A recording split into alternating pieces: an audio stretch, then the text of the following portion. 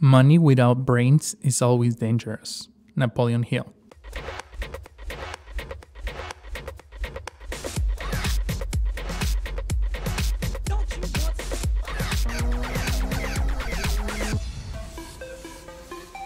Hey hustlers, Christian here, host of the Hustle Show. Thank you so much for tuning in today to episode 18. I'm very excited for today's guest as she is a true inspiring entrepreneur.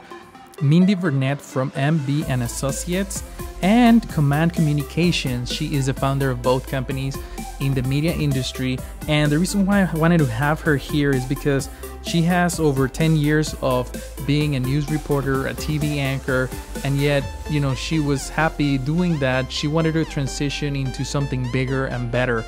So she ventured out, started on her own, her business from home, and started with a few clients.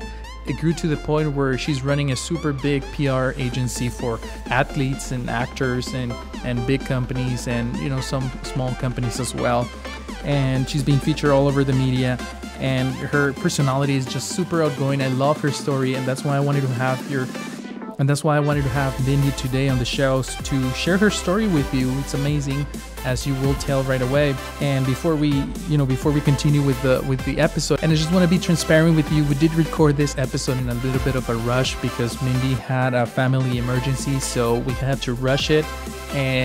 But she was so excited to be in the show that she couldn't just miss the opportunity, and I couldn't skip her episode either. So we try to rush it as much as we can, and I really appreciate Mindie to give me a chance to, even though she had the emergency, she still wanted to do the interview. So we kept going, and I want to share this with you because I'm very transparent, and I like sharing with you the behind the scenes.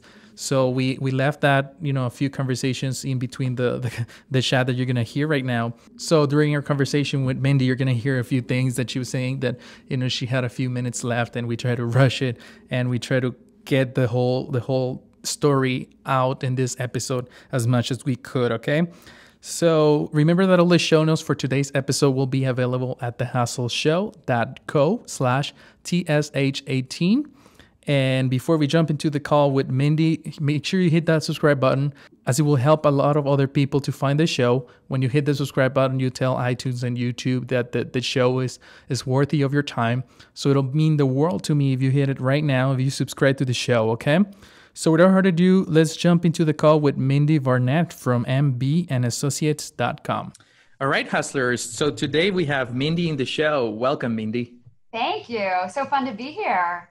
I'm very excited. I think you are. We had a PR small company back in the day.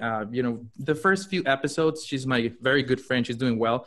But I'm excited to have you and to see what's the journey from a TV reporter, the anchor, now to building a super big PR agency, dominating the region. So I can't wait to hear that story. Okay. Well, where do you want me to start?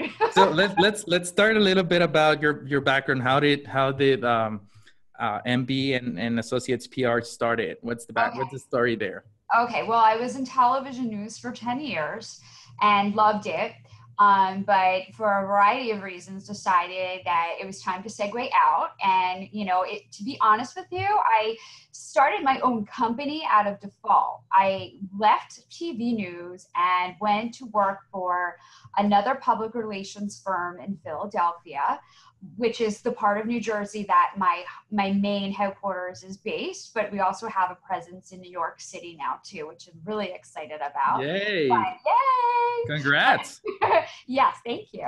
But at any rate, I quickly learned that at least working for that one person who will remain nameless for this conversation, it wasn't a fit for me. I felt as though I was literally living the movie Devil Wears Prada, and I wasn't the Prada lady.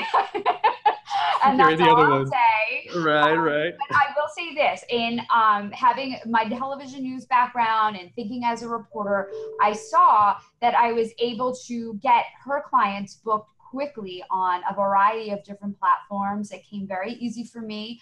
I think because I had like the news background and I have what I think is a bubbly personality, and I've been told that too. It just was an easy fit. So I left, and truthfully, just in an effort to pay my car note and make ends meet, I was lucky to land what I thought was going to be a very short-lived client and of my own, and kind of like constructed an agreement very short term because I didn't want to make a long commitment.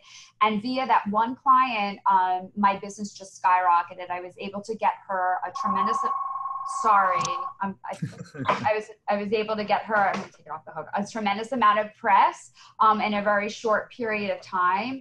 And, was just able to do a lot. And she had a lot of customers and clients of hers that saw what she was getting in the media. And then I got a lot of referrals. So I really didn't seek out to be an entrepreneur or anything like that. I'm certainly blessed and grateful that things happened the way they did. But that's basically how MB and Associates was born. Yeah. And so, PR and media, it's completely new to me that I've never done this before. So, and sometimes, one of the things that I'm kind of trying to understand is PR, right? I mean, how does it work? You pitch it, you do, how do you pitch it? Who do you pitch it? Right. It's like all the questions. So every time I talk to somebody, I mean, like yourself, it's fascinating to me that you have, I think the secret of PR, and I don't know if I'm right or not, but it's all relationship based, right? A lot of it is. I mean, you have to really, know who to pitch.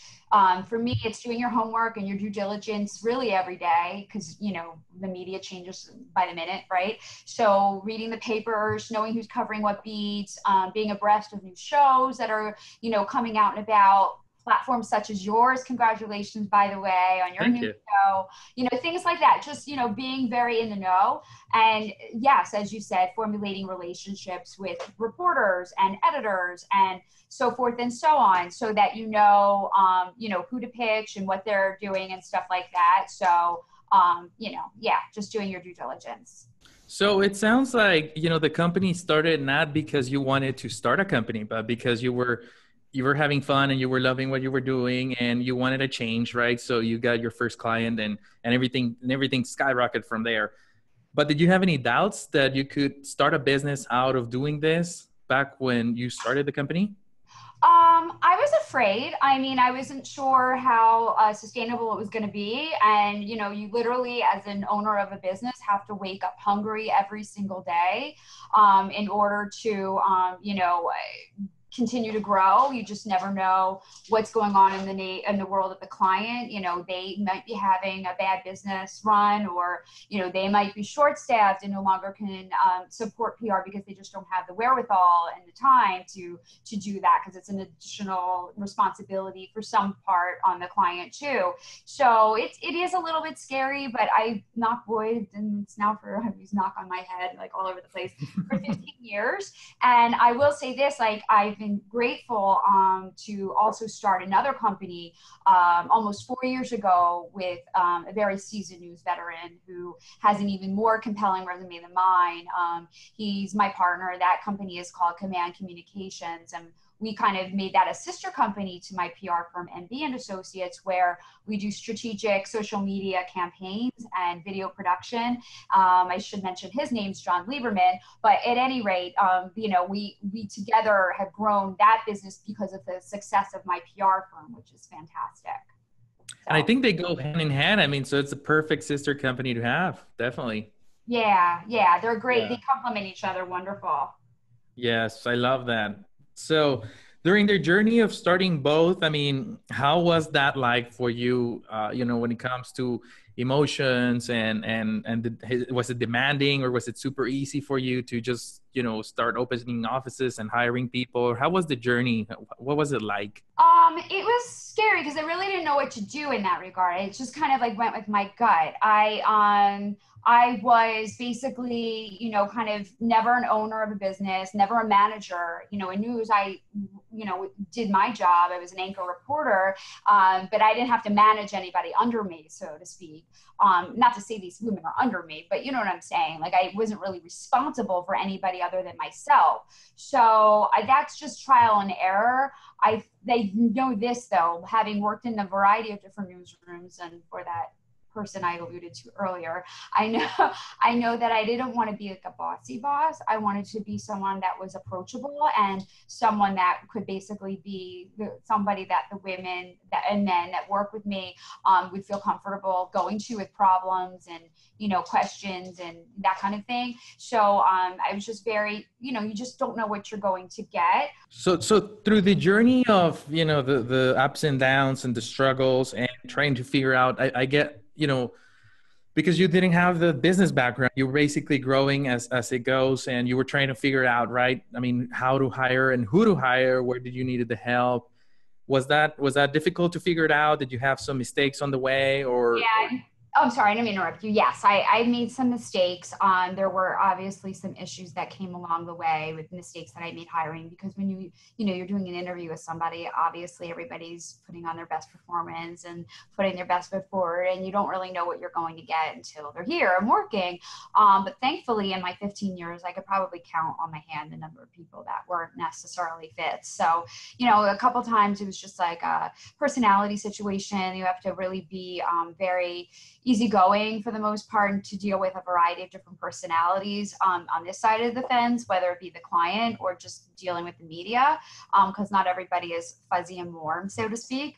And then also just really good multitasking skills are important to have, and the ability to just kind of like be a team player and jump in as needed, and not necessarily accounts that are assigned to you. Just if another associate in the office might have an overload of things, just because we have no control when the meeting wants to do a story, and they may not be able to handle all of it. Everything's like immediate, deadline sensitive, if you will. So it's just good to have a good attitude where people can kind of jump in and volunteer to help out, even if it's something that they essentially were responsible for. Right. And I think you touch, some really good points there when it comes to trying to hire somebody. I mean, in the interview, they look charming and everything is pink and super nice. And then they start working and you see that it's not the right fit. Right. Right. And, I think that's another thing of entrepreneurship that a lot of people don't talk about. Right. Because they say, okay, well, the business starts to grow and, start hiring, and the company explodes from there. Right. We're talking real right now. I mean, you had your struggles there, and I mean, I know it was a few, but you still had those struggles. And did you ever have one of those moments that, I mean, it was too many things going on? I mean, I know you have your family and things, that you just felt like you wanted to quit or something with your company and just go get another anchor position or something? Well, I mean, you're always going to have bad days, but yeah, I would lie if I said that the thought didn't cross my mind. It wouldn't necessarily be that I would want to go back into news.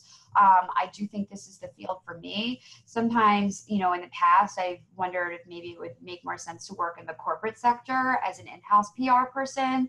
I do a lot of work in the medical industry. I represent a lot of doctors. I represent a division of Thomas Jefferson University Hospital and the Sidney Kimmel Cancer Center, where I do have some one-on-one dealings on the corporate level, and I enjoy that a lot. So it's obviously more secure, and I'd be able to actually go on a vacation and just be responsible to check voicemail and emails and things like that. But but I love my business. It is my baby. And, I feel responsible for the employees that I hire. They've invested their lives into this company, and I wouldn't just like jump ship like that. Right. You have a lot of people that now depend on you. And is that another motivation for you to keep going? Yes, I feel very responsible to the employees that I have working with me. And yeah, I wake up every day, not only for my children and, obviously needing to earn a living and do well for them and my own livelihood, obviously, but I wake up for them as well. So. Yeah. I mean, it's really good to always have that vision. What are you trying to achieve? And in your case, I mean, you were trying to, it doesn't sound to me that you wanted to be like the biggest firm in town. You basically wanted to change your path and help others on the way. I mean, all your employees that depend on you, and that's pretty awesome. That's a really good, uh, Thanks. I mean, important. yes, that was initially my thought, but now of course I want to grow and and thrive and Right, right, right. huge and get clients all over the country and then some. But that wasn't like some people, like they just are born, they want to open a business, this is what they want to do. Like that wasn't really me. I wanted to do public relations work, and branding, and use my experience having been a news reporter in some shape. But I fell into this, and it obviously was my calling, and this is where I'm supposed to be. So I embrace it, and I'm grateful that, sometimes everybody says, and I believe this, but you don't really know, everything happens for a reason, right? But you don't always know the meaning of why things are happening to you until later on. And this is a perfect example of that. I remember I was so like, I don't want to say against the grain, but I just wanted to, this isn't really what I wanted to do, like own my own business. I'm like, oh yeah, I'll just do it for a little bit, da, da, da, da.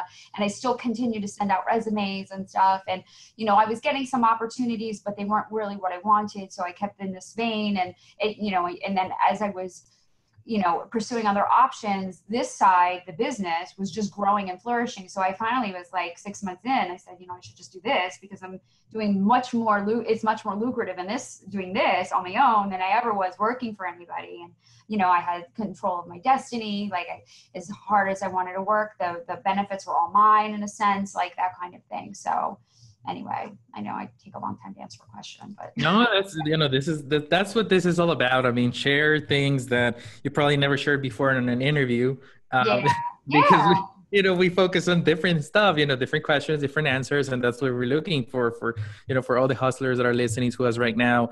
We want to be real. We want to inspire them to take action, go after what they want, build it, grow it.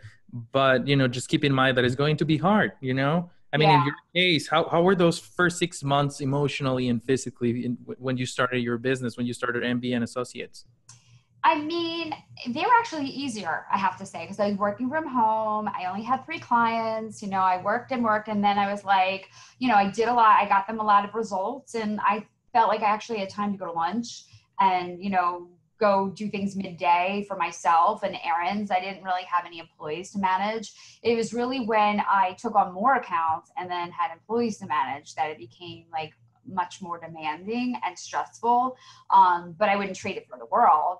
But in the beginning, it was, I guess like for me in the beginning, the concern was like, how long can I keep this going? Like, how long is the business going to do? And, how, it's just always work. I still am though. I don't think that ever goes away. I mean, I'm blessed to say that I have 25 regular clients on retainer, on the MD and associate side. And we have 5 like solid clients on the command communication side. And that's only growing too. I mean, that's a much younger business, obviously. But every day I'm always worried. I don't, every day, I just like, that's just me though. I guess that's why I do well, because I'm never complacent and I'm never comfortable and I always want more. So. Yes, and I love that. I mean, it's always as soon as you feel comfortable, it's time to go do something else Yeah, because I you agree. shouldn't feel comfortable, right? You should Yeah. always be exposing yourself and pushing yourself over the limit. Yep. Totally agree. I love that. Very cool. So, I mean, through the journey, the ups and downs, and all these years, the company's already pretty successful and it's growing exponentially. Thank you. But what would you say was one of the hardest moments that you had as an entrepreneur, building this company that you said, no, this is way too hard. Do you have one of those?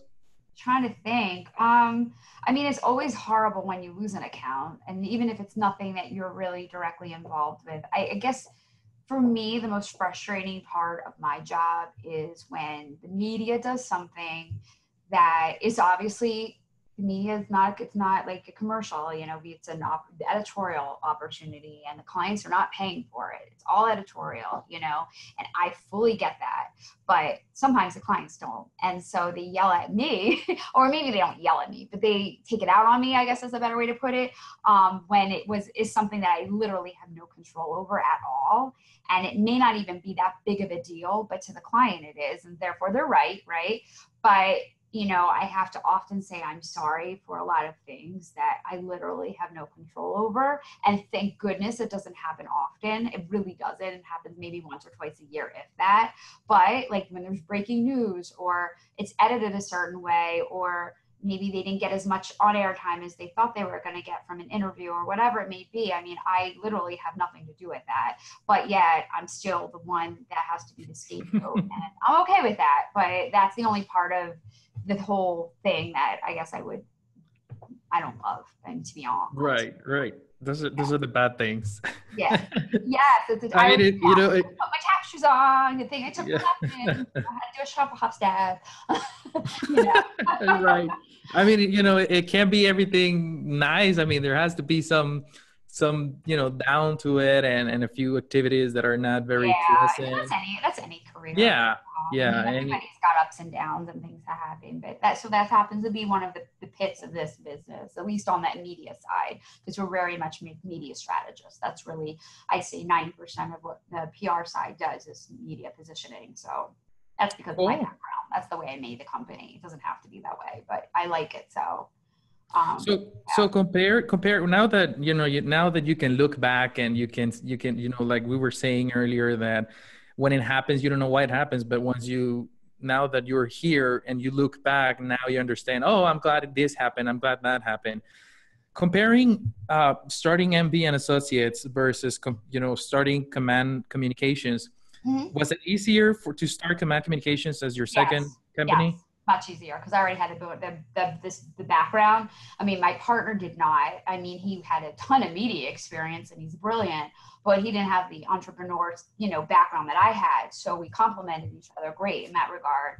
But because I already worked as my own boss for 10 years, 11 maybe, but when we started that business, it was much easier. And I already kind of knew how to get in business, and I knew how to, I basically like now meet people, they call me for PR and I sell them both services because it really benefits them to have both. So it's, I often call myself the rainmaker. I'm very good at bringing in business. I look at it kind of like the way I would pitch a news director or get someone to, say yes to doing an interview with me when I was a reporter.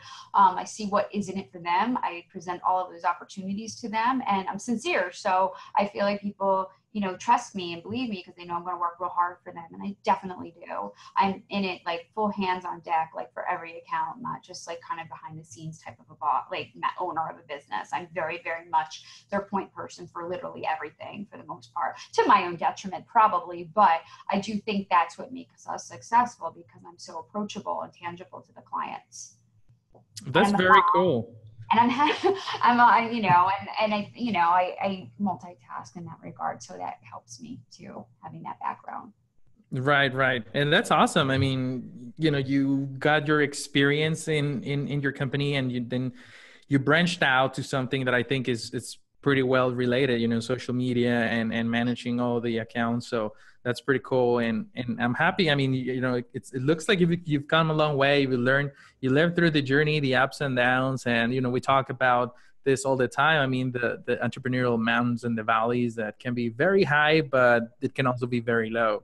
Yeah, definitely so. I'm conservative with the finances. I make sure I always have like a nice amount in, the coffer, so to speak, because you never know when the rainy day is going to come. And, right.